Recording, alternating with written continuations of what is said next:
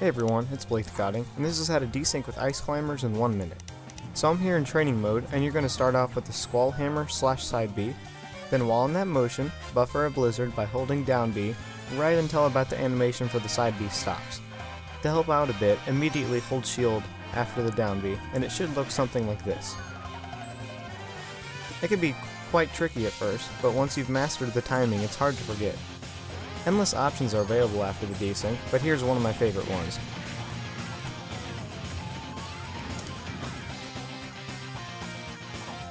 Thanks for watching.